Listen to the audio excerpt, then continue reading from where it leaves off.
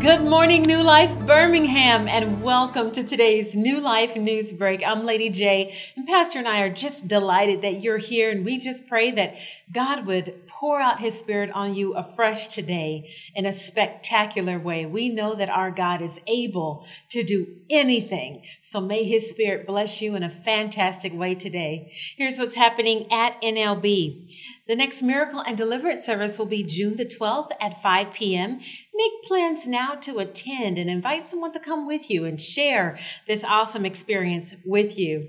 Now, Pastor Ellison would like to thank each one of you for the awesome job done for Operation We Care on yesterday. The church's aim is to reach out to the community with love and compassion. And for those of you that were available to come out on yesterday, thank you for the love that you showed to so many.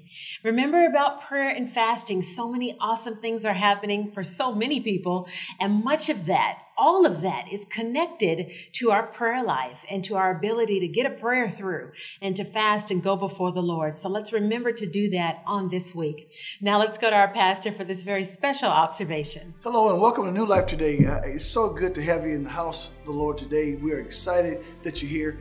I just want to start by just saying thank you so much for all those who work so hard with Operation We Care. You work really hard to reach out to our community, and that's what we're all about. We're reaching out for souls, reaching out and helping people, and not just give them a hand down, but a hand up. We believe that God is moving by His Spirit, and the Bible says that they shall know us by our love. I just want to say thank you for yesterday, and we're so glad that you're here today. We're excited because God has a word for you today. God bless you. Now back to you, Lady J. Amen. Thank you so much, Pastor, for those observations. NLB, let's be sure to adhere to what our pastor is asking us to do. Now, don't forget about Sunday school, the choir, and Bible study that is happening on this week. And be sure to get involved in the various areas of ministry. God has His hand on your life, and there's something that you are called to do to divinely impact the world. We love you all so much. Now, let's praise the Lord.